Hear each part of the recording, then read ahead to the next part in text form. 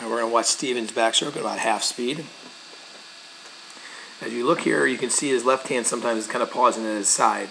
The right arm looks good. Looks like he's doing a much better hand entry on that right side than he was on his left.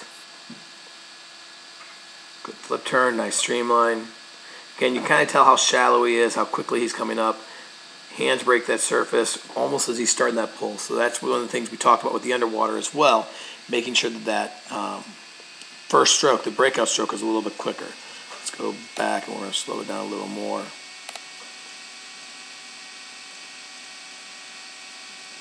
Okay, right here as he's going in, if you can look, you can still see how straight that arm is underwater. Really, if you almost go a straight line, you're going to just see your arms are almost completely outside of each other. Make sure you get a little bit more bend in that underwater pull, okay? As we start that hand entry here, you're doing a much better job here. Thumbs are up, fingertips are down. We like that. We'd like to see this shoulder right here come up a little bit higher. And so because your arm is so pulled, it's impossible to get that shoulder roll that we really want to see. Make sure you get those hands up a little bit quicker. Make the hand right here. That will cause the pause to go away, and that'll let you roll through that water a lot better, okay? As we go through, we can see that we start that pull. And we never really see these shoulders come up. So we do want to see a little bit better of a shoulder roll all the way through on your backstroke. The other thing that we look at here, and we're going to go ahead and just go through, that head stays nice and still, okay? You want to keep that head nice and still all the way through like that. And that's really, really good, Steven. And you can see some white water off your feet there, so that's good. The kick could be a little bit stronger.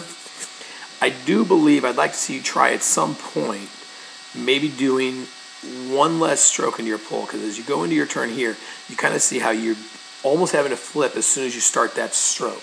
You want to be one more stroke away, so when you turn over, you get a full pull and then a flip. So this turn was a little bit close. I think your underwater would look better than this one.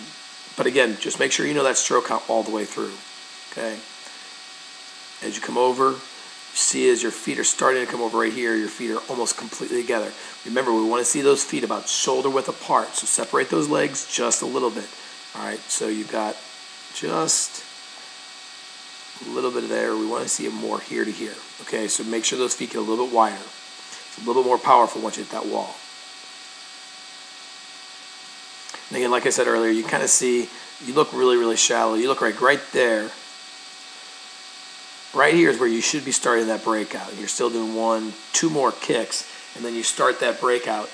Your hand is completely all the way down to your elbow above the water, which is because you're coming on an angle like this instead of just a nice gradual angle coming above that water. So make sure it's not quite so perpendicular as we come above that water, okay? And see how you have to drop that hand. So it's up above the water, then you have to drop it, and then you're able to get into your stroke. And again, you can kind of see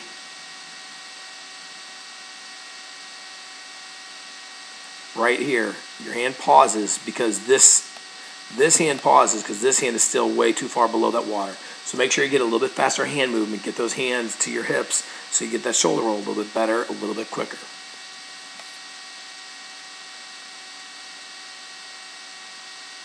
Your kick in the very beginning looked good. This time through, we had a little bit less kick as we're coming off that wall. Watch those legs a little bit more as we come off that wall. Let's get more white water coming off those feet. Okay, you kind of see they're a little low. So you got your hips a little low in that water. Get them up a little higher and you'll be fine. Good job, Steven. Thanks.